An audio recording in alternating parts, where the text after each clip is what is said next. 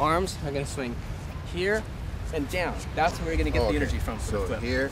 Boom. Yes. You can kind of lean it back into me a little bit. Boom. You feel how easy that was? Okay.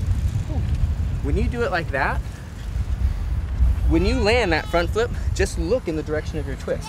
Does that make sense?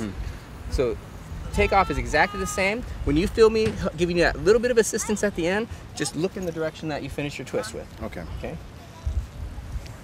Arm continue doing the front or the full?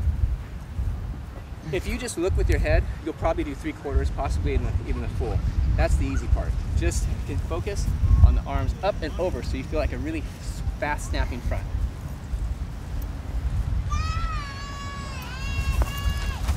Boom. Good.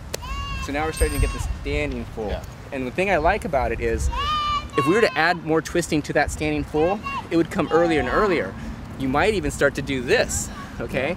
So you're doing this just to complete a full when it's not really necessary. You can just go up here, use the snap over the top, but in understanding that, we're kind of working backwards.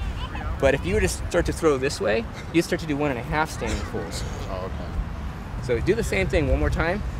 At that time, you wanted a lot of energy, so I saw you starting to prep sideways. So I knew I was going to have to do some work.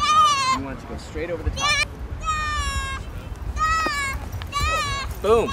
Standing full. That was an easy spot. Man, I barely did anything. Let's try it again. That felt good. Yeah, one more angle.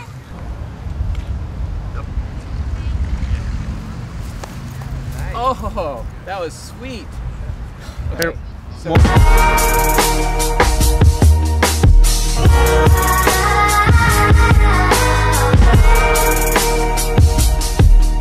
if you're looking for tumbling, looking for a strong foundation, and you don't know where to start, you're an adult, a lot of gyms don't have classes specifically. They have open gyms, but maybe not something with instruction where you can get a foundation. So you're welcome to come on down and we'll have a great session.